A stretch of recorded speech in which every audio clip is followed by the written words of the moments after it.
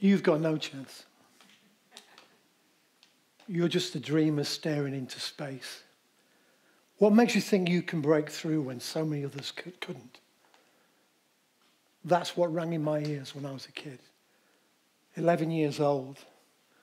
I'd got a dream burning inside me. I felt different, but nobody had broken out of where I came from, except Robin Hood, and he lived in a tree just down the road from me. I was cursed with ambition. It's a very funny conjunction of words, but I was cursed with ambition. I heard somebody say the other day about someone else, he was burnt to the bone with the fury of his own ambition. And that was me. It was awful. I just couldn't figure a way through. But I just knew something inside me told me I would. I was born 20 miles down the road in a place called Worksop. Some say on the wrong side of the tracks in Manton. We lived in my nana's house, Annie Bohm. She was a widow. I lived there with my mum and dad, my auntie Kath and Uncle Brian, and their baby daughter Karen. So it was very cozy, as you can imagine. It was one fire, tin bath by the fireplace. I can remember the toast on the toasting fork, mother's pride on the end. And that's bread, if you won't remember, but mother's pride and the smell of that toast. But it was happy days. The house was full of love. And I only say it because it's not where you come from. It really isn't. It's not an excuse. I wanted to try and tell what I'm about to impart to you without it being about me. I think this world is full of too much me. Everybody is me, me, me. And I always remember Muhammad Ali when he was the most famous person on the planet. And he was doing the Oxford Union. And all the students said, "Tell us a poem, champ, tell us a poem." And he said, "The greatest poem I've ever heard. Me, we." And really, that's it. And my speech is unscripted. It will be the first time I've heard it today. I know where I'm going, but I hope we find some interesting twists and turns. I wanted to speak from my heart. I wanted to fill this space between us. I know magic can happen in that space. We've heard a lot of talk about encouragement, belief, faith, inspiration. Can't see them, can you? You can see them manifest in people. But when it, like so many great speakers have said today, you know, when it hits home, it's like a spark inside you. I look around this room, you know, and there's young people, middle-aged, old, young people full of hope, full of worries about the planet, wondering how they're going to make their way. Middle-aged people, did we make the right decision? Now am I going to pay my mortgage? What about the electric bill, whatever? And then older people think, well, I've done my time, you know, it's over for me. I'm invisible now. Well, I promise each and every one of you, you're not. Self-worth, belief. Dreams, you know, people say dream big. Dreaming big, it doesn't mean you have to dream about, you know, being a movie star or whatever. It means about personal development, being happy yourself, being content.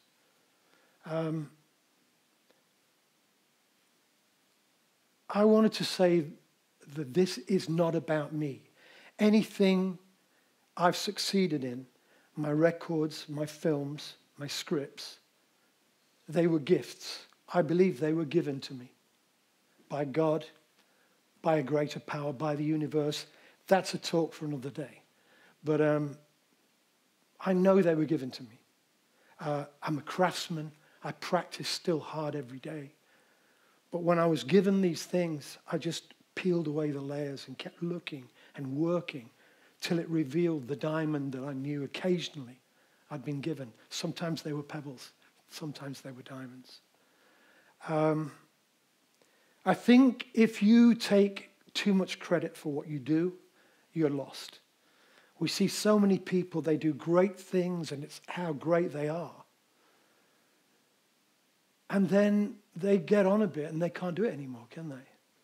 And I think they believed it was them when it wasn't. It was gifted. You've heard the word, he's gifted, this child's gifted. Choose to make your own mind up. But I think as soon as you believe it's you, you're lost. The ego takes over and it becomes me. I had a wonderful life growing up, and I think it grounded me really well. And my mum, Norma Parr, when we moved from my nana's house to the shiny new council estate, we didn't have much money, but she could make a jam sandwich, an orange cordial, and a penguin biscuit an event, make it special. We'd sit on that front doorstep at 170 Kilton Hill, and it was magic. And she used to say, you know, I wish it could be nice for everybody. Sounds a corny thing, but I wish it could be nice for everybody. And when she died, I thought about writing a book and calling it Nice No More. But it isn't true. The greatest rewards I've found in my life have been about helping other people, giving encouragement. People will come to me sometimes and said, you don't know what that song did for me, what those lyrics did. They got me through college. They got me through illness.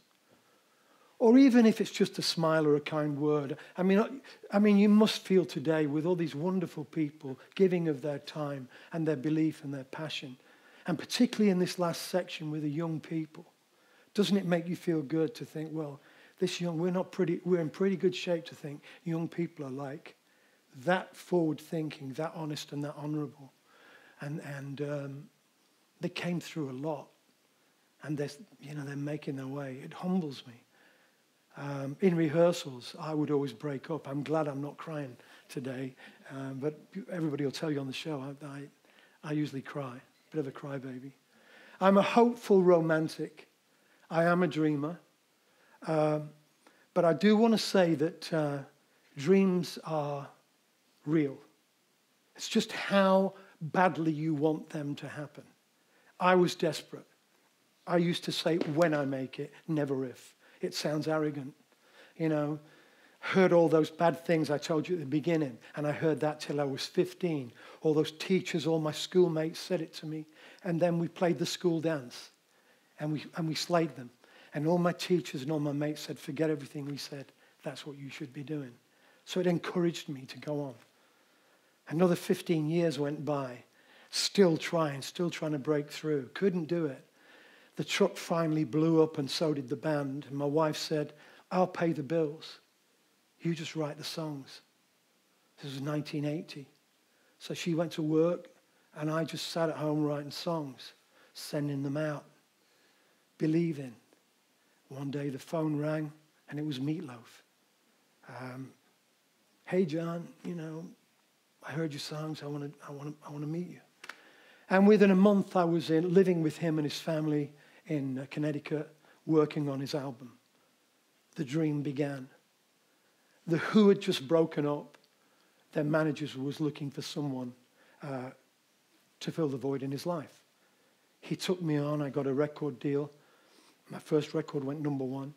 And the phone rang again. And it was the world's most successful record producer. A guy whose records I'd been playing when I lived in Bowlby and would cry on the carpet thinking I'm never going to be able to make music like this. And fast forward 3 years later, he's ringing me and he said, I'm making a movie. Again, I say this not to brag. I say it because it was meant to be. And when I reveal this story, I think you'll see about what I'd gone through all those 30 years of struggle. So David Foster said, come to LA. I'm making a movie called St. Elmo's Fire. So I went to LA and it was my dream. And David said, look, I'm tired, John. I can't write anymore. Will you sing this song? And it was an okay song. But I just said, David, just let's have half an hour together and try and write something. I believe we can. And he went, I'm exhausted, John. I can't do it. I said, just give me half an hour. So we went in the control room, and within 10 minutes, we wrote a great song. And I went, David, this is wonderful. He said, we can do better. Changed. We wrote another song, 10 minutes. It was even better. He said, we can do better. The third song, this was all within an hour, was St. Elmo's Fire. But I couldn't come up with the words.